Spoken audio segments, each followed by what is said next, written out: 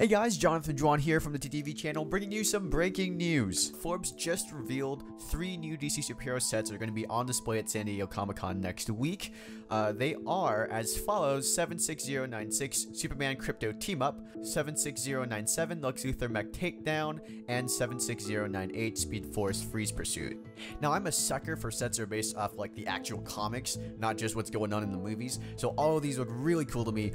Now, as a fan, the biggest thing that stands out to me is the debut of Lobo. He's actually in the Superman Crypto Team Up. This is the first time he's been in minifigure form, and it looks amazing. I can't wait to actually get him. I like that he's appearing in like a cheaper set, so I'm going to be able to get him and his really cool motorcycle build they have here. This is probably a set that I'm definitely going to get.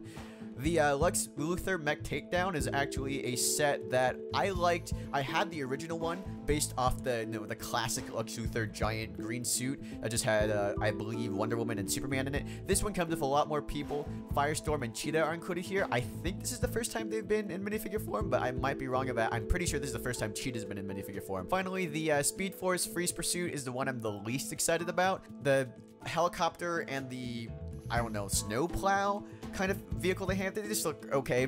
But overall, I really do like this wave and what we see coming. Forbes suggests that the sets are going to range from like, what, $19.99 to $39.99 USD. We might get actual prices at SDCC. I don't really know if they do that. We'll keep you updated of all news coming out of that convention coming up here soon. Make sure to subscribe to stay informed, and also hit that little bell notification so that you know when we make a new video.